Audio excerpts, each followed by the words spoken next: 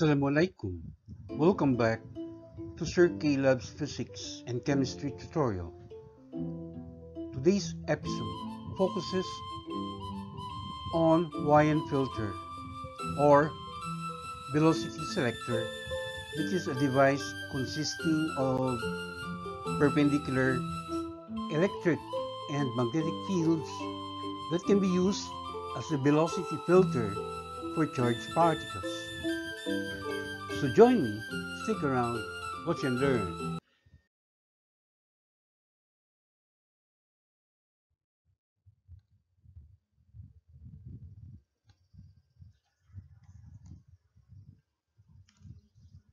The question is, a velocity selector uses an electric field equal to 2.80 times 10 to the 4th power Newton per Coulomb, directed in the positive y-axis, and a magnetic field equal to 0.0350 Tesla, directed in the positive z-axis.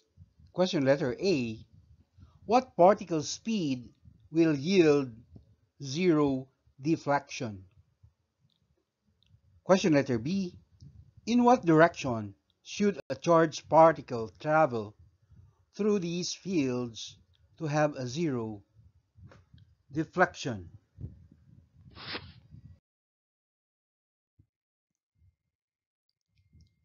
Question letter C. A positively charged particle travels through these fields with the speed you found in part A and the direction you found in part B, but the magnetic field magnitude is now greater than 0.0350 Tesla. Question. In what direction will the particle initially be deflected?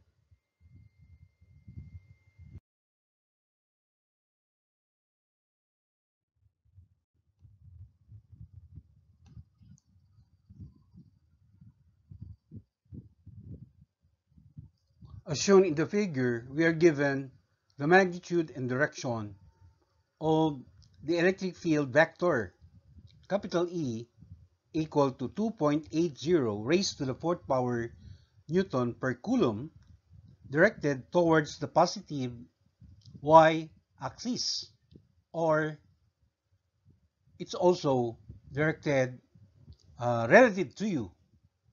Okay? The electric field is directed upward. And the magnetic field vector B, all right, is also given, all right, it has a magnitude of 0.0350 Tesla, and it's directed into the positive z-axis, all right. In the figure, the dot symbol here means that the magnetic field, capital B, is directed towards the reader or towards you. And our target variable is the speed, small letter v, or the magnitude of the velocity of the particle, right?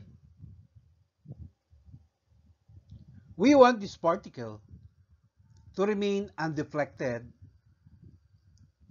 along the positive x direction, as shown again in the figure, all right? The red arrow is pointing towards the right. So that means the direction of the speed of the particle as it passes through the fields will remain undeflected, all right? At any given time, it is directed to the right, okay? This is the case applied in an accelerator mass spectroscopy, all right, where only the particles undeflected are to be selected. So this condition or situation happens if the net force acting on the particle, all right, is equal to 0, all right? That is, the magnetic force F sub m must be equal in magnitude to the electric force F sub e, but are exactly opposite in direction, all right? So when you add these two forces, their sum or vector sum must be equal to 0, all right? We are uh, considering here that the weight or the gravitational force of attraction on the particle is negligible. So only the magnetic force and the electric force are considered significant. So, um, the fact that the magnetic force is equal to the product of the magnetic field capital B, the charge Q, and the speed small letter v, all right? While the electric force is the product of the electric field and the charge Q. So if we equate these two formulas for the magnetic force and the electric force, it's obvious that the charge small letter q can be cancelled out, and we are left with uh, the velocity or the speed v being equal to the uh, magnitude of the electric field divided by the magnitude of the magnetic field. All right? So this is the key concept that we are emphasizing in this problem. All right? For the particle to be able to go straight undeflected, okay, this condition has to be satisfied. That is, there is only a specific or particular velocity or speed for the particle to undergo, all right, so that it will not be deflected either by the electric field or by the magnetic field, because, as we said earlier, the two forces acting on the particle must cancel out, all right, or their vector sum must be equal to 0, all right? So remember the condition, the formula for that specific speed or velocity, v, must be equal to the electric field divided by the magnetic field. All right? So using that working formula for uh, the velocity v, we can now compute this speed v. All right? That is, it is just equal to 2.80 times 10 to the fourth power Newton per Coulomb divided by the magnetic field 0.0350 Tesla. Doing our math, we will get V equals 8.00 raised to the fifth power meters per second. Now, its direction is as shown in the figure, all right? The arrow, the red arrow, all right, that is pointing into the positive x-axis, all right, is exactly the direction of this particle, which, as we have emphasized, remains undeflected, all right?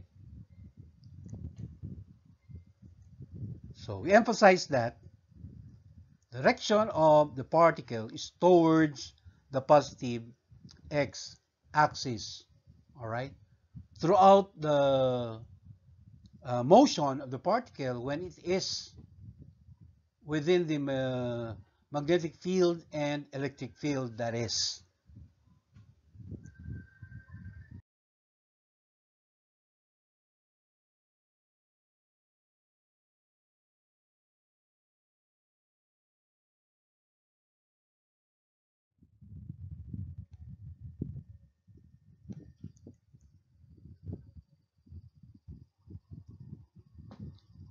we can actually verify that the magnetic field, the electric field, and the velocity vectors are indeed mutually perpendicular with one another using the what we call the right hand slap rule.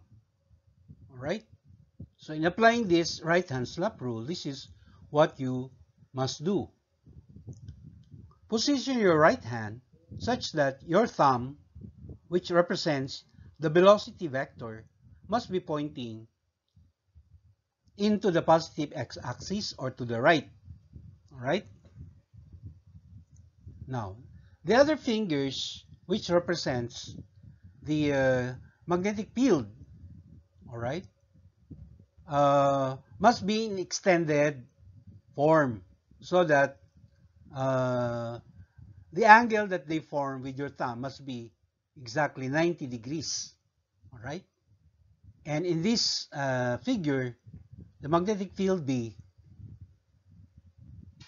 as represented by the dot symbol, is directed towards the reader or towards you, which we can also say into the positive Z axis. All right?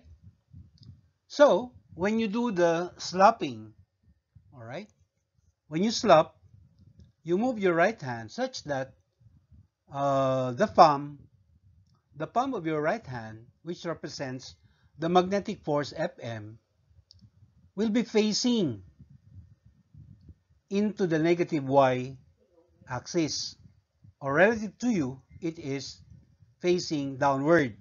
All right, that is the direction of the magnetic force. All right, which is represented by your palm.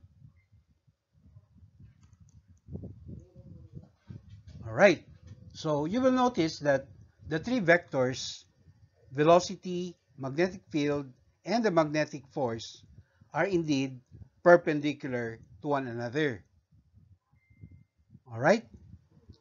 Now, what we are trying to prove is the electric field, which causes the electric force, all right, exerted on the particle, right, must be pointing as shown in the figure. That is, it must be pointing upward or into the positive y-axis. And indeed, that is true. The fact that the magnetic force, all right, using a right-hand slap rule, we're able to demonstrate that the magnetic force, Fm, is directed downwards or into the negative y-axis. So it follows that the electric force, all right, Fe, must be in the direction opposite to that of the magnetic force. All right.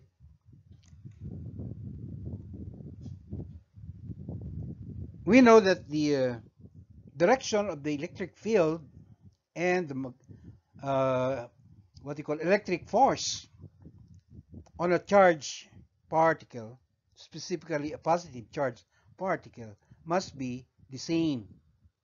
All right. And that is both the electric field and the electric force are directed upwards or into the positive y-axis, which is exactly what is indicated in this figure.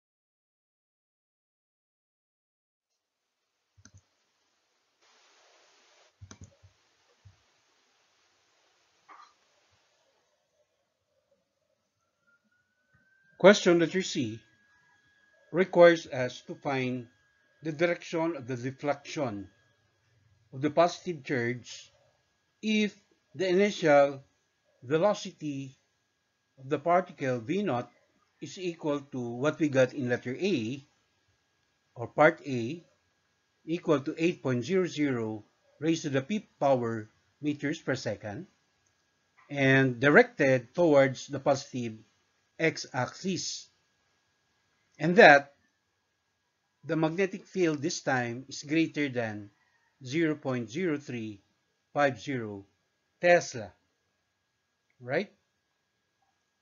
So, uh, this magnetic field equal to 0.035 Tesla, remember, is the magnetic field that causes the charged particle to move within the fields without being deflected, all right, as shown by this red arrow. So, question letter C is describing uh, what would happen to the particle as it continues to move within the magnetic field and electric field, all right, having this condition, all right. The magnetic field is greater than 0.0350 Tesla, but still directed uh, towards the positive Z axis, or as given in the figure, into the reader. All right, the dot symbol here means that the magnetic field is directed into the reader or towards you. So our answer uh, to this question is the positive particle will be deflected towards the negative y axis or downward, okay, as shown by the curved downward arrow in the figure. All right. Why is this so? All right. We can explain this using again the right hand slap rule. All right. Uh, with your right hand, position your thumb. All right. That represents the initial speed or velocity v naught pointing to the right. All right. While the other fingers extended so as to form 90-degree angle with your thumb, this represents the magnetic field, all right? And they are directed towards you, all right?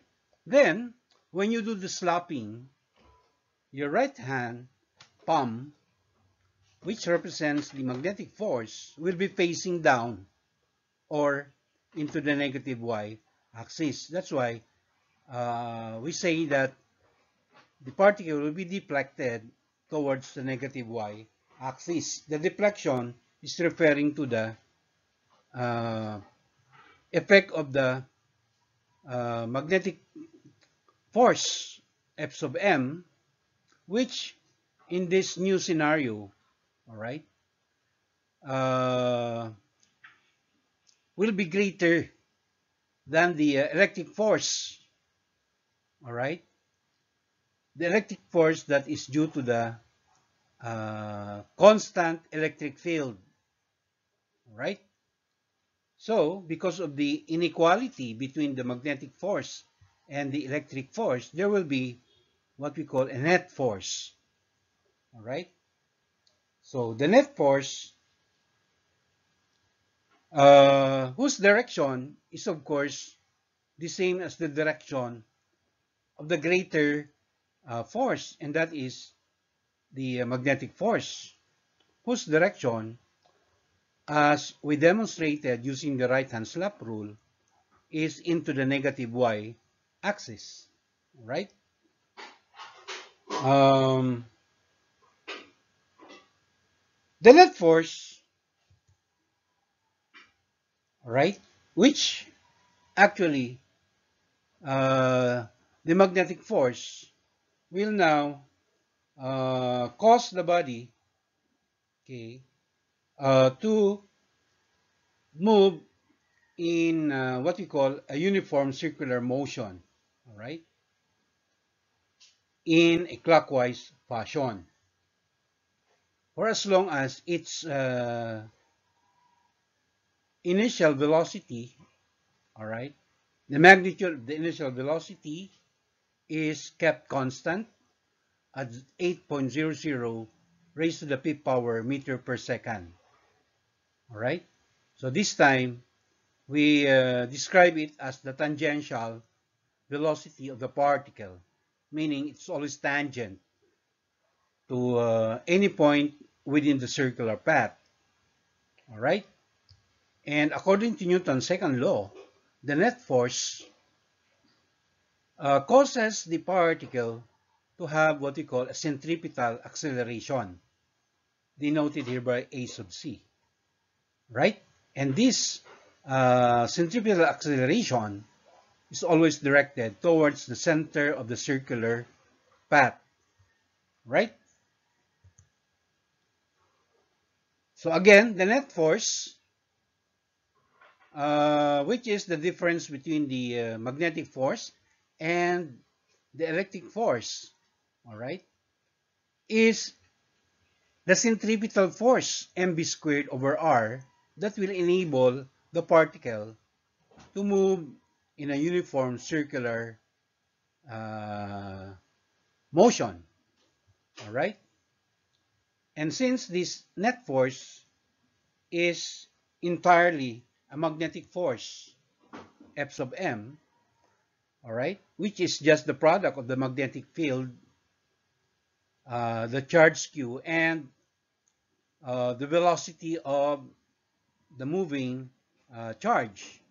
So equating this product of BQV to the formula for centripetal force mv squared over r, we come up with an equation that describes the radius, all right, the radius of the circular path that will be undertaken by the positive charge particle, all right. The r here depends, of course, on the mass of the particle, its tangential velocity v, all right, and as shown in the equation, it is inversely proportional to the magnitude of the magnetic field as well as the magnitude of the given charge. All right. So in the figure, uh, the path of the particle is the one shown here, the parabolic downward uh, arrow, all right, suggests that the charged particle will be moving in a uniform circular motion. All right. Now the other curved path that is curving upward will happen if the charge is a negative charge. All right. So if the charge is positive, which is what is specified in the problem, this will be the path. All right. The path of the positive charge, while this one will be the path of the charge if it happens to be negative. All right. Of course, the red arrow represents the situation when the electric force and the magnetic force are equal but opposite in direction, so that the charge, whether it's positive or negative, will remain undeflected. That is, it continues to move towards the positive x-axis.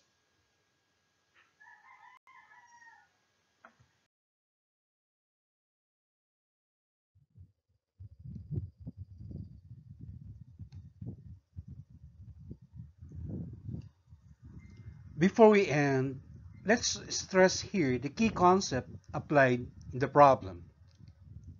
A charged particle can experience both electric and magnetic forces if both an electric field and a magnetic field are present. These forces can cancel if the electric field capital E, the magnetic field capital B, and the particle's velocity are all mutually perpendicular. and the particle travels at one particular speed, v, equal to the electric field divided by the magnetic field. So that's it. We're done. Till the next episode. Mabuhay. Masya Allah.